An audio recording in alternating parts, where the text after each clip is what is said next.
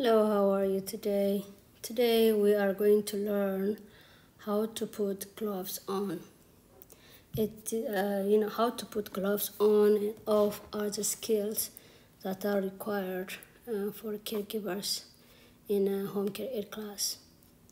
Gloves are only effective protection if they are used correctly. Putting on gloves correctly requires specific steps. See on your page 421 how to put them on.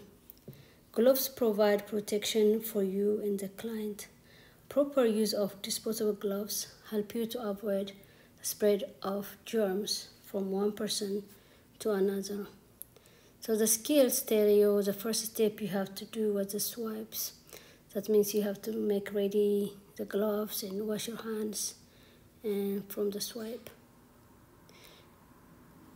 The first step is use swipes communication and client right and common care practice skills, and that's the first step. So before you put any gloves, you need to wash your hands, or you can use hand sanitizer before putting on gloves. And make sure you have the right size before you put it on. And after you put it on, check each glove for the holes or other deterioration before using it. So when you put gloves on, you can see my YouTube, I kind of show how to do it. So you grasp the glove at the cuff and pull into a hand. In the same way, you grasp the other glove at the cuff and pull onto the other hand. Then you look at it from the top and bottom.